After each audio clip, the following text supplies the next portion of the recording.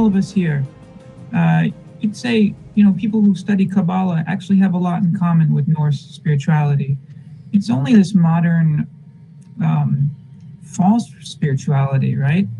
That's where we distort the truth. So here together, we have so much in common.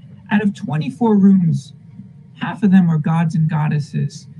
And I always say, if you don't like goddesses, then you shouldn't be into Norse spirituality, because there are very important holidays coming up, especially we get the term Disir, means a goddess. It is very important. You don't want to miss that. And they distort that with this Chinese New Year. I made the mistake when I was living in Queens, ironically. I forgot about it because of all the Chinese New Year. And then some signs showed me very seriously that, you know, you have to focus on your female ancestors, because if you go back far enough, they're really supernatural. Think about it.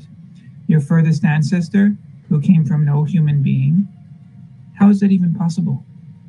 And look at the planet itself. And I'm going to start channeling. I'm a claircognizant channel. The planet itself. Look at every continent, all the cities.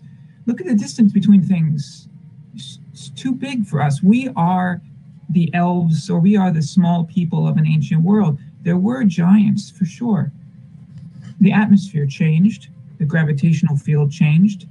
And everything responds to that. We scientifically accept giant reptiles, giant insects, giant plants. But there was a time when even that was covered up or considered mythology. I like when people discussed Greek terms. Mythos means what? Mythos, mythology, means truth. Skydin brings you authentic, powerful spirituality.